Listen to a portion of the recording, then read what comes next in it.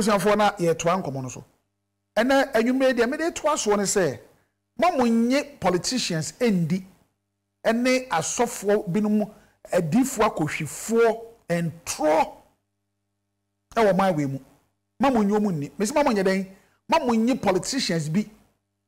endi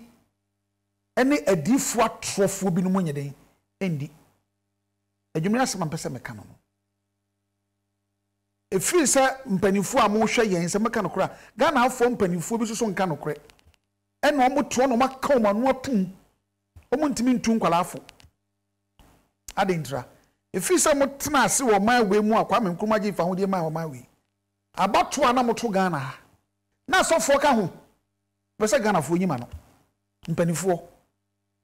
na sofo bi do mo hwehwe amayose mu ana enye no kore enye nwanwa so mampani ana obi o efiga say o party bi o di animu obe won sofo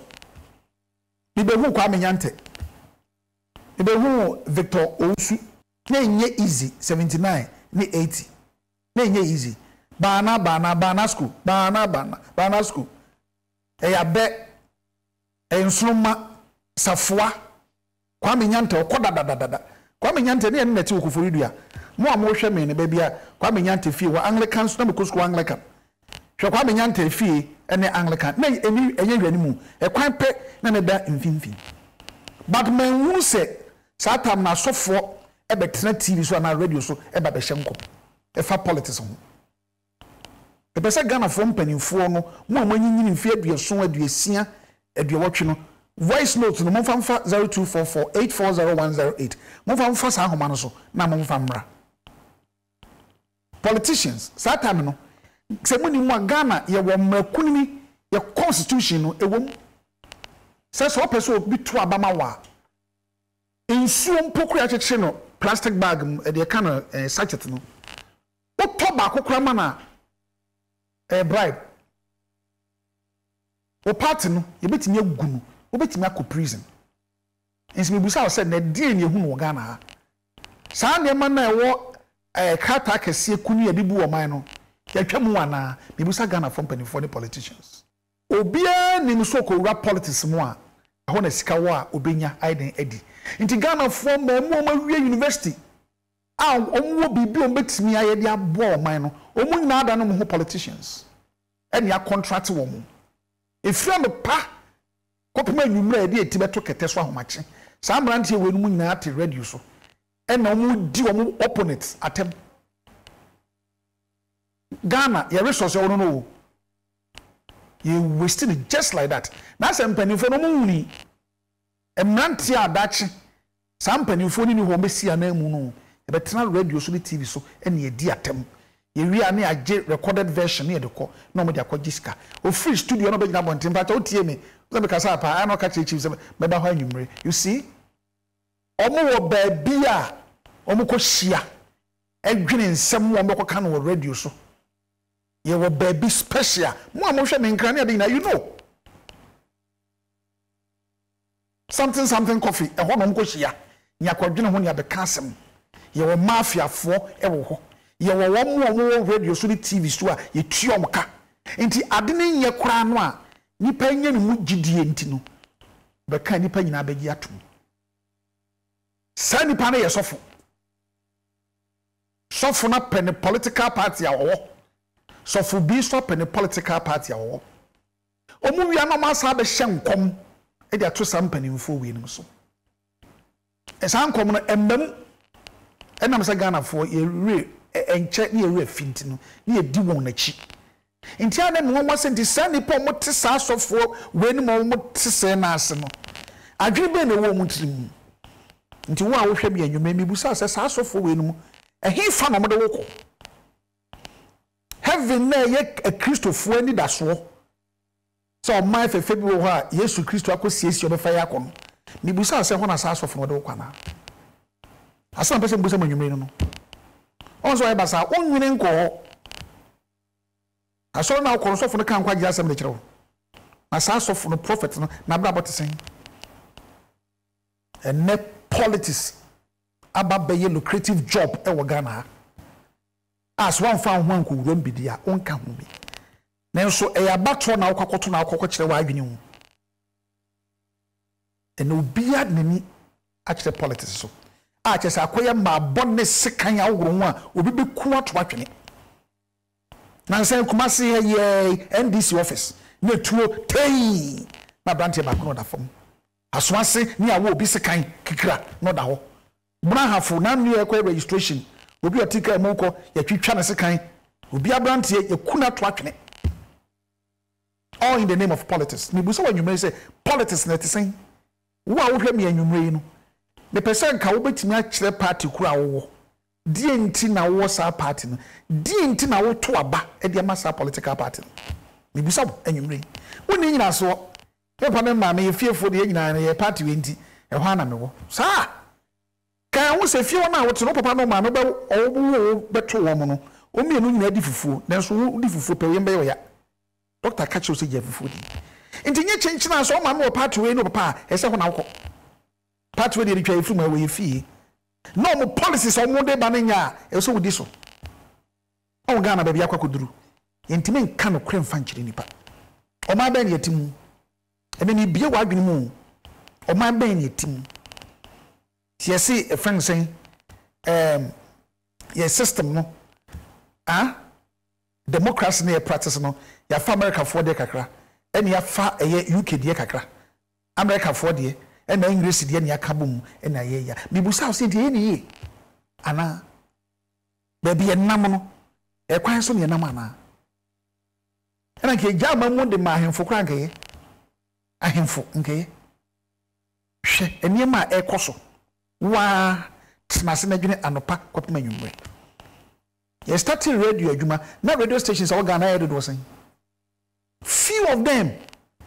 na one who cross over the studio say but who say radio station studio any me dey who been them in the 80s baby a woman papa na fofo no me adwuma GBC ni ade ana ne damwa papa baby a wo bia so otem nka me chia wo ene papa na ne damwa ko be 90 years GBC 1 papa GBC 2 ya papa panimu pa no mo ye adwuma radio so radio station na kakra bi edu ba bi kra no mampene da kra no mpene kra se radio station kra no e ba bedoso e wo man we mu bi so no onima de kodi ntra and the stations abu ama wo mo from so mo politicians o ma toto radio stations any TV station into odware ya na betena so no ka asem e de kire wo man no de be sintim bia no waka na amani pa buafu intina ma obi so a ono so party bi ono so sika na ono so abiebi odware betena ho a omu ni content ti be sintim bia no waka na me ti hoi me wo me radio station na me yadwumo na the sika ba betome na ma ba betena ho eye obi a pa abrabo so beko nanim ene de Otwinoko afiri FM yoko FM wi na me betena ho a na wo na wo bi radio station na wo du sika be fa me na me adwuma ma no wo na wo be kire me de mba betena ho a menka menye se adwuma njika radio station ka no kwanka menye bi da if say ayakoma hyew se party na mu di akire ni sika mo nya ntino mu nipa ti wo man ni mu obi se me na mabie me radio station mabie me TV station yakofo bi ana no ya so o metena se no ni atem keke e ka no anke nyina betimi adi atem bi o but me nua kaidachi nipa na wudi na tem politician na wo chen wo no mi musika mi musika ke sika yede sika yede me ye nipa me ni uhia na sika ni na ye wadwen so odi sika e be hunu hwame a e ne wo abefa bi me hia nyansa wo sika na wo nim nyansa wo te se krama ya na se bo ya tutu ne se ya tutu no more obi anu obi ensuro said ye bi manye sika to TV radio na no pa awia nwumre ne esiso na wo mo amofo se makotrain na mba ye adwuma no sika odi ama wonti no ne ahye mukutupa kasabasa na woko nti ono so ni party obi so atobi no so akotena so no so ka munyi ni ye se obi betinya train station ni party station no aka asem edi atia we mu ama abufuo timi aba mo wabeto ahwo so station wo ama nipa awu ebetimi asi o ebetimi asi empanifo mo hwe radio so ni TV so o man we mu eya na ye me wanwa ya na jimi nsem bitimi trasibu sam se nto man we wodachi munni ayarefo ho munni nkwada ho munni apemfo ho munni mpanimfo ho politics no yebeto abama no enu nko ne hia ho nti nipa kra be wu a omfa ho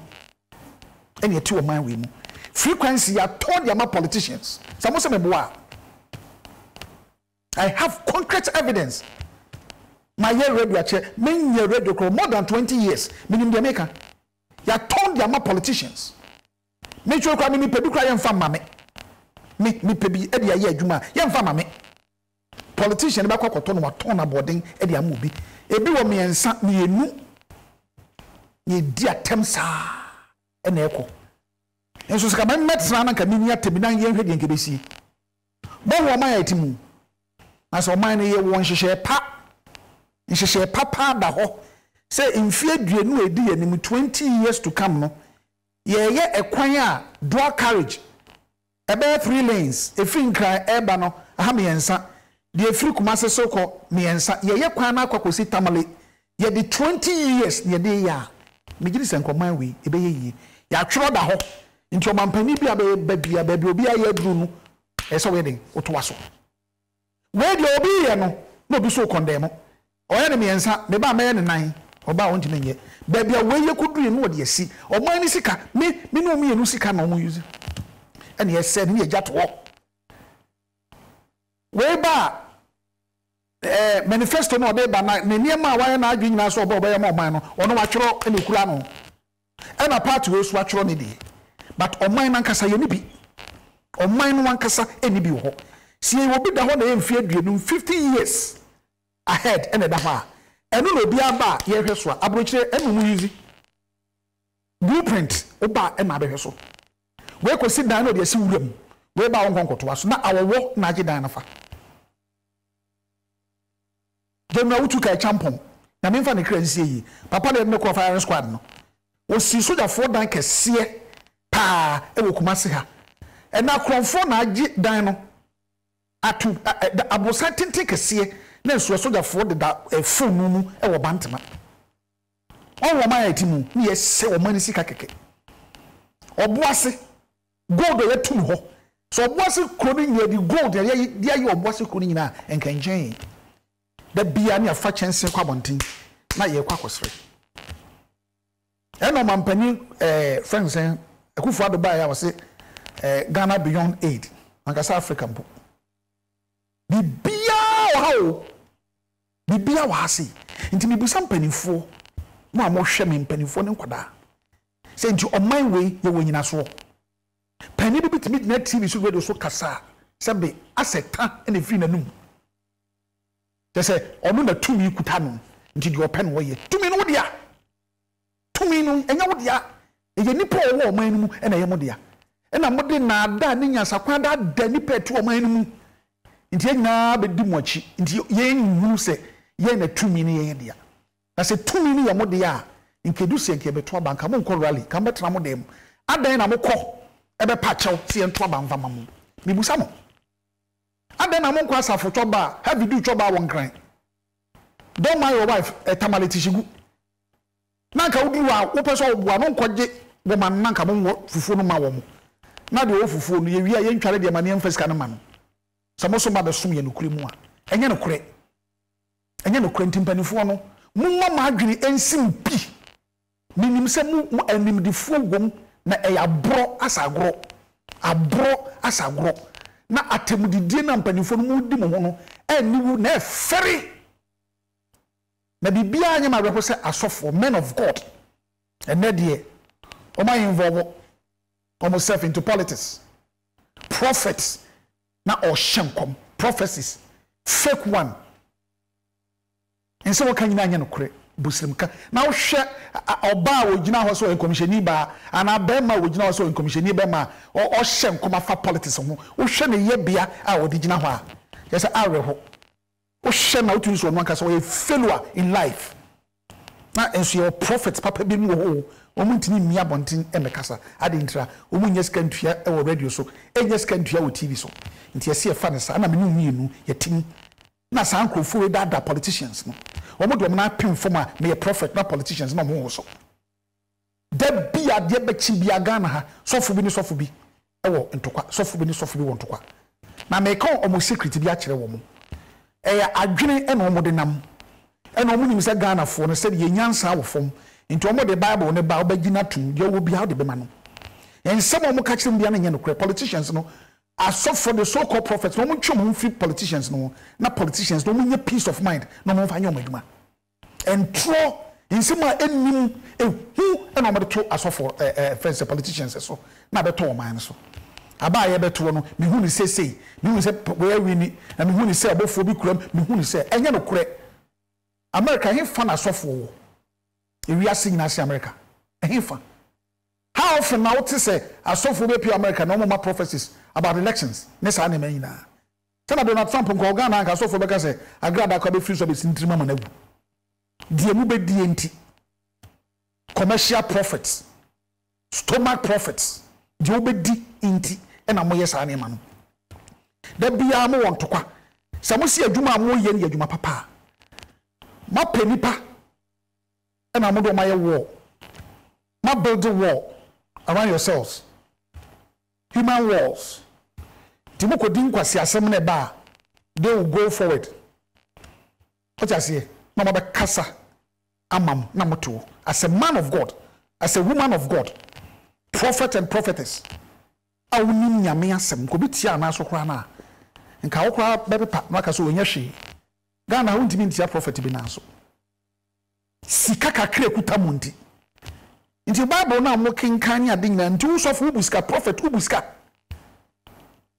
sika evaluation ni pa na ene prophet wo Ghana wo kro ho a risika to a obekum ni pa na fasika de ko minim de America die na moje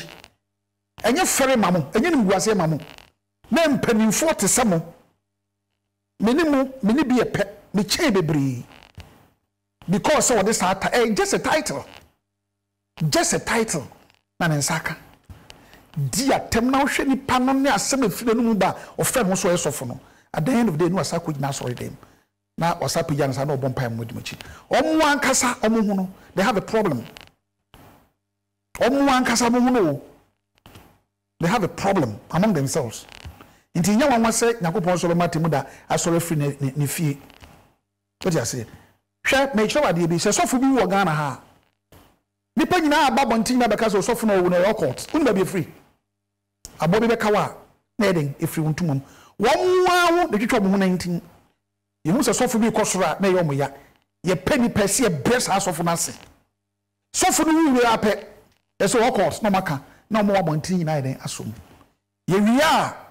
no mo nyina kwakotwa no ho ahia they are very hypocrites asofo no sycophants ya ko gina ho ahia na ye bom paye na sofo awi de ye hwese ne maame e be ni sei ye hwese ne maame empty promises ne ma ye de ombe ko school ye sie sofo no wi eno ano check kro bi de be makunafo ana de owunu kra maame kra no obekọ bank ko na sika ebi ndem me ankasa me victim sofo maame check bibia sina me di misika kotua sofo maame check na so da ho bepem ne check na go through yes na no asa account record dormant kwa 5 years ni so when you account is man na check na mame what the mame dey hide asma make is about 4 years or 5 years ago check na so da ho sofo prophet what the mame hide ni fan ko bank won ko hide asofo mo wo Ghana ha Ghana for mu hwe nyare ba YouTube ni ade so we sofo oyo court no e yo mu nua sofo fo nankasa e na betray wo mu omwa nkasa e no make sa pronouncement no e na manfo nyina asom me true challenge ofidie so say asofo mo wo Ghana ha omoyire mu a omu nua no asofo the so called prophets e ko ho mo ko make set promises no Omuma bontin meka me hu nipa dodo se na etimi afofo sa promises no shame on you guys mo hu ani wu nti mo ntwi mo free politics mu mo nyako sofofo wu a mo kwa yi ase mo ko make promises ye be kunafo say sofo no wudi maame ye be ni say ne mebe yo mo say when was the last time mo ko make sa fucking promises no mo hu say kunafo de ne ma ene sofo no wo ni maame ana ni nua ana ne papa but mu gya we nyina to na ye maame ne ye na no kapre na ekurakura wo mu no e na moji muji wie so a na masada be true no mu wie masada be na TV so se mu be make friends saying prophecies about elections one kasa wo fie pokura no what me I make sa prophecies no ho one kasa wo so for prophet no gina no we politician e wo fie what me say wo fie shame on you mama Ghana fo so ye de enkwadidie me ka me kwa Ghana fo e se e match wo mu pa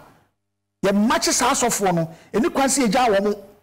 na mo de hu e de beto Ghana fo so ehu na mo beto Ghana fo so ye de mo nya na tikrom ha o mo fa plane free akọ African countries mo ko di nura so mo ko abroche no aba betena ase no de be gina so de no de hu anipa mo na mo da nkrofo nti obi ehu a no so ready say no so be sofo ofo ma so ko pedru nti na asofo di e wo Ghana asai asofo da na eni mo mo may this new pastors or prophets, you can't change my mind. It will be very difficult to give my mind to the said prophets. How come? Ade, they na moji. Munye ska de atare. Ka enefi. Dia ba adwuma na sofo na prophet bietime bie factory bia yesi nkrofo koye ho adwuma.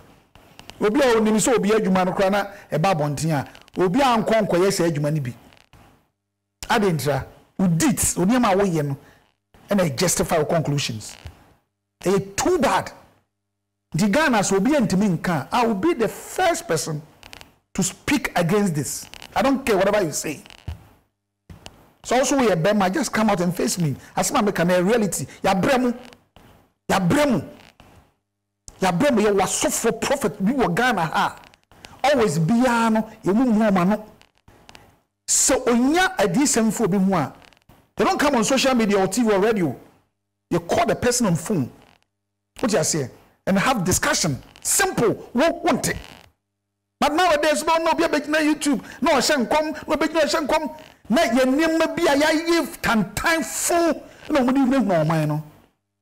What you say? It's time for us to speak against all this. They are all evil deeds. We can't take it anymore. We have every right to speak against that. And yes, you better not TV ni radio, near the bonum, and near you be better na ha, no be can some one. We, if our mind matters are rising, ye betwaba. Oma beshishan come, and you become nipa, and a car benya accident. How? Intimun to me, shan come on, can say, baby, your mind at Bruno. A be a fear bessin a bear, or mine a bacon and him, a bear ye. A was a god no cry, a baby busso. Ama, ye betray charm will be a yabi. Won't mention uncommon. In controlling the who I'm the tongue of also. Madame, I've won her severally. So I be sorry, my sofa catching say to catch the Obano. Cause of the action troopers and come over us or them all. By now, woman, come that what made that one I will walk my name. I pay out ye twat about thing. It's too much. I don't do. When we're into Miss Ghana for Obi on your focus. Election na eba no enye war e adwenkyere me masofu prophet bia politician bia mo pa mo fa hunto so e ya ba to e na ye kwa akoto enye ntokwa enye sekan enye tuo okoto aba wie aba na holiday okoto na fie ya bebo aba no ye so party na eri ni ufie ho na no ire no mane mo fie ho na no obetima agima ni ofie ho no ano no enye afe na obepie di pada kogo ho na wonim so party a wo no we ni sa party no wo ko wura ni fie e ho na wo ko sesa ne ade e de bifo beba we ni ade sesa prophet no mutimi ba abonte na ka mo kire nyema e be ma abufu aba ayamuhie webewu adan de na moji nti wo sofo no nti wo da mu pi wo kura na obi kura wo ankasa wo ba na wo maame na papa wo kura na wo ni wante wa hu and so be ofie no be una wa hu a wa ba bontin why exhibit who say exhibition so we a prophet and I'm asking say we happy no ofie a does it make you a prophet or prophetess Ghana for see use your common sense. See use your common sense. Men fair doing na dem ma omo ankasa kra ho no mu nua no wu a omo ire no omo ma ne omo busuafo mo jira kra no omo nkopo omo kira kwan omo nkopo omo kira kwan friend saying sofu yi sofu ya na me enye wu no wu ye ya na nko bia mi sofo no kra bia meboa no apreku my daughter no bia ni se meboa no ono ankasa na me se ko grant interview bi o ba bi ana me fe no se kwabra se nye wo a nso ma mo obi ha ma ne da owu ye dia ni anti dia ni ehunu afrifa sofo afrifa a owu ye dia na ma wo YouTube social media wona yase mo ne me yire ne man I don't know mon kokko mo kire kwana mo so mo say promises ni no mutimi efofole sa promises na na so for grada owu na nsen yi di asem na nkofo anka anfa no mon kokko bisa na yire say fi so owu ye be 2 or 3 months ni no osofo bi ekọ na ncha ko president ni bi di ama na ase di eno ni ade anka mo asofo ese nka mo ye ka mo ni asofo bi ho kire na nka ma so na nka ma pege na si ba bia ehokron se de mo si dwama nu mu nka mo betima hwe mo ho abroso na mo am ho mpo mo ntimi anhwe wo mo na ye edu amuru mpo na mo ye ni se na dua dada mo ma ya so kwa didi na mo ntwi mo free politics ni mu na mo de mo sese edi sem number na be bu nkrofo a mo ma mo concentration ko na politicians no so no o mo nsi ba bi na nka mo ntu o mo fo na wo mo wanka ntawantawa wo mo ntem no ke mo asofo no maduma ka mo so mo nsem na ka maka bom na ma chia wo mo me da ma se ha na mde wesi bi nua mo so body builders bi nua matwofo no me da ma se this year mo nsem ma bebrebe ma ya de ma comport mo ho wo ko gi ma ko pegya na de ahomache aduane a obedi enu abenom nya asem ketwa e ma politician bi emfa wo no mum ye wo mu yusi yan ya bepem sa abri ti ase o mu yusi yan de anya yan me wo bi nua bi mo ho a ye kumwo mo land guide semba kaye kumase breman ye nua ba ko land guide okoto amnam esinabo bremanfo sinabo ekunu ewa amnam right Emmanuel Tafo ye kunu o Tafo 99 what you say ye kunu ho o mo ekuku o ba bi ba ko le refi boy din no Africa nyase okofa ballot box ewo boss side ho ba bi ye bunu a o ba fia no ba be wi na DC akwakọ gejino na no ano o wa ma o ewo yire yentini nka bi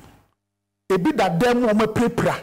accident etuo ka binum ebinum ye acid me no ka so mu gudem a for the rest of their life no they can't do anything for themselves but busa will say why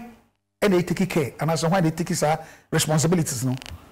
anko ono no ho odin anko obeye no why na ye de ma na busuafo asem sebe me form of voice no was 0244 840108 0244 840108 monfa voices nimfa so na yembo yemfa so da kese ema eye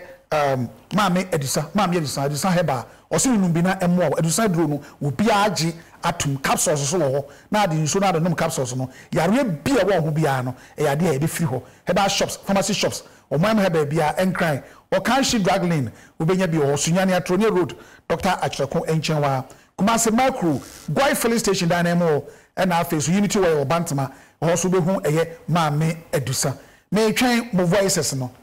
me twen producer meso se phone all the voices ni guma na na de atoso aha nti me ya me nka na mo hem za yo yin senya kopon wa shawo dada aha na bidia ne kala Kumasi so ti so bia de kwa na yet na tome okay ochi ansam ha sene de bia me kana na we ochi Ghana ha ma hu se wo timi class set kese Eko University, Eko School, UK, ne London, ne Badia. Policies. Obokro no ayencho. Ghana hambla o woni na ye se enyansafo yi a omo kan. Emla ni wo omo. Omo asese omo mla no mla na favor wo omo. Ana ye na ye ni bie na. A ye ntimi nko school papa ne de ye se mla ni ye. Obi akowi akokọ. Ya ma ne 10 years. Obi Ghana se katwitwe die wayomi yesi ama na house arrest kwesi na ntachi afedi yesi ama na 12 years wontimi hwebo eno de na wom skane ne ye gia na ase de en so be na woso na me hu Ghana fo mo bo otu ide osi ara me da otwi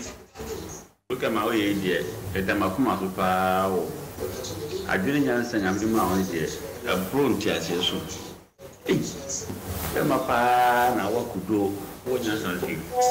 na me se wa me so fa ma adwuma ya me se pa wa se me wa ma pe ko pe me se wo ka no bet no few of the beer no home. That was Otwinoko. Yes, sir. Okay. My MPP, I'm the president of Toloma Akufado. The freezer. Many shape and self education about. Now, Messi said, because I'm never pay. I am a woman at Kitua. I can't know once in the first term, second term, one, no man will be free. It is in a measure, I mean, maybe it is not the education about. Messi, I mean, we never pay me, a little bit after school, a interest school fees. Yeah, another, and you have found a school fees, you guys said you could tell me when you are. Intina, and then me, I'm a dear. See by Tom and say, for education, my baby, at this one, I see a tutor being. And interested beyond Moscow, I'll make you a point of we need a brief. If my joy, Yana, if you know what to say, who you? If you are ready, I'm a mouthful. If you were from a map for us, because if you just mention, if you can be now, can I be a new offer? I'm a friend, I'm a catch on from Uncle, my shelly dream. For I drink Cassio, for a brown. Send a bear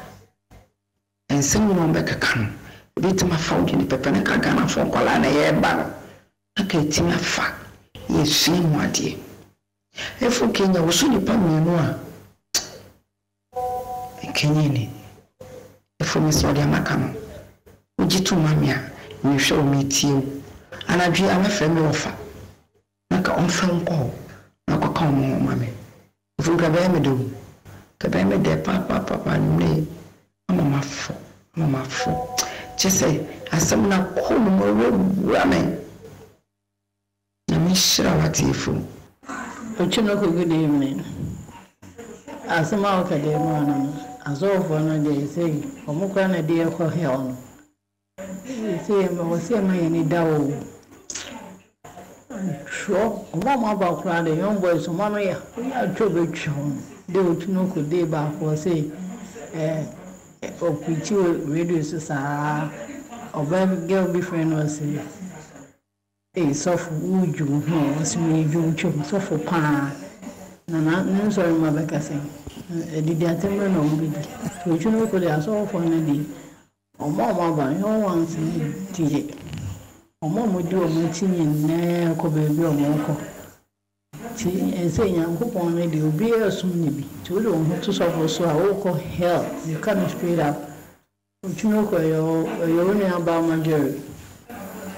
wata no so me chao ben ko be so yen ni hello Otwinoko, good evening. Besame chao bi because I free na boy friend Kofi George oshi asofo ni de omo se bi nkoto omo na kunkum omo gu pan mu ba ko esi de ofra koso ni atwena hwefom omo na kunkum omo nye be omo free be bia nyami bia hwe ochi mebu hyenkom bi wo sa TV FM station bi na won kan ase ufio mo na me so de ko TV station wo Kumasi e won kan ha mi di wachi o hye sankom no computer bi na e ba mu na ona mu say sa odi for kwabasa na e de floor no no krampa asofo entronkoa entro omunyo mu politician ontro o chi bato ade ba ko basement ase pesa propaganda bato chere ba say o chi Propaganda say we are propaganda as asema kan ni no krai ni ba bia entronkoa ya say so in politics me propaganda secretary we as papa Adre, the minister, one master man, working. Okay, some hardware. Sabe, said the Wakami. So politicians, he perseka, Obi, and could dear Chilina on your Vivia. What the castle patch over back or back away. For body can have been watching. Mr. Mummy in a hope. abatu yi ba yi manfo be ba be kika nsem bebrebe yani na o na mo aye otwi mi da se yima o kana semi tafo na me ho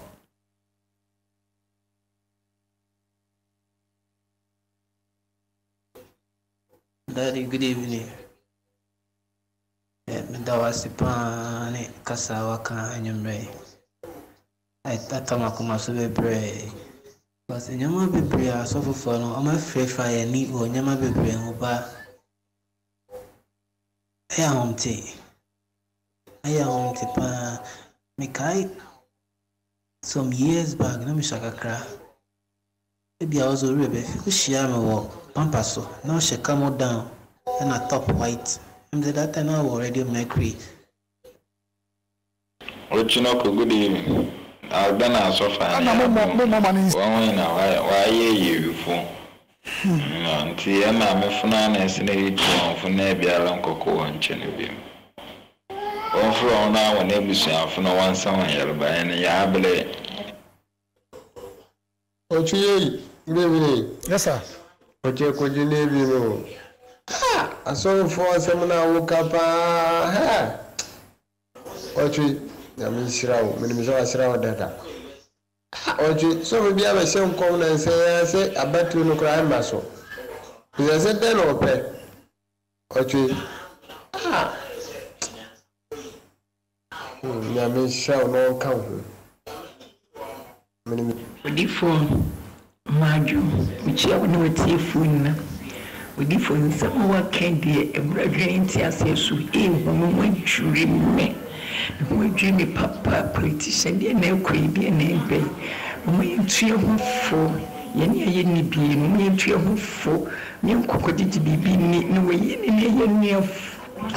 ina e ba ko de wa kan fi se de wo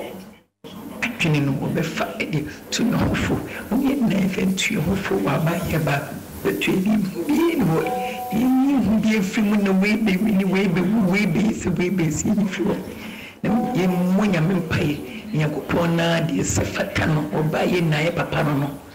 nti na ye bi me chi asom ye na was pa onimre asam kesia wo de aka e kire ni afutuo na me shiraw chia wetie fobiem e fa imagine me free from boase bye bye imagine me da say mama tani me free wanchi otwi ya da se pa wo de ka o sinya me shiraw me free wanchi ya ka o sinya me shiraw o sinya me shiraw wo ti fo politicians na pa ya fa ya yire ne ya mma nkonko ye politics ya de ya ni da ho papa watu yefo nyame hira pa onye okese baba me free wanchi mama atani mata wanchi yo Otwinoko me moajo so ye tiva che ye ni from Radio Mercury, Fox FM, Israel FM ye tiva che utwi kanokre me sa na wunim he o se nyamo bo nti Black Star besone ho besone bi nyama me bwa use politics ni you first football do so World Cup do so no maba politics do so no maba saa ye hu mu na juma mu dia no pomontuma pantuma ujuma feel pa pantuma okay